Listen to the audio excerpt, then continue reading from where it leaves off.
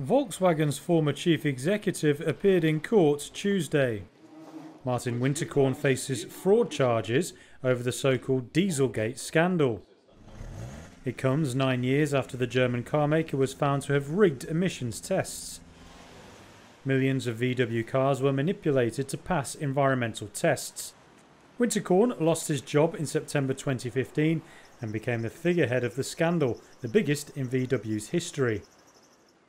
The criminal charges against Winterkorn include fraud, market manipulation and unlawful false testimony before a parliamentary committee.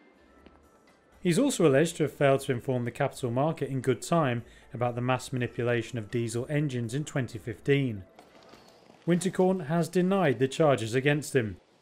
The 77-year-old has suffered from health problems, causing delays to the start of the trial. It was the former CEO's first time in court since February this year, when he appeared as a witness in an investor lawsuit. He denied any involvement in decisions to install the so-called defeat devices that made harmful diesel emissions seem cleaner than they were. Winterkorn faces a fine or a custodial sentence if found guilty.